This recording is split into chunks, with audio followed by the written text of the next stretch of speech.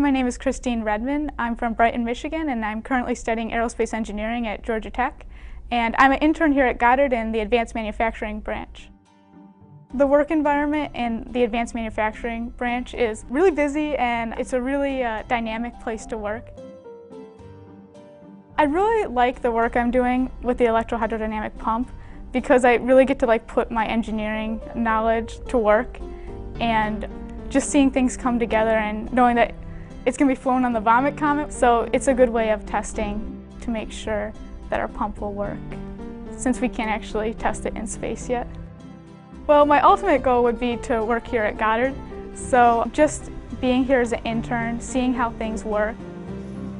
And now that I'm here my third summer, it's a lot different because I know who to go to ask questions if I need help with something. I know how things get done. So it really had put me in a leadership position for the other interns. If they have questions, I usually know who to go to talk to.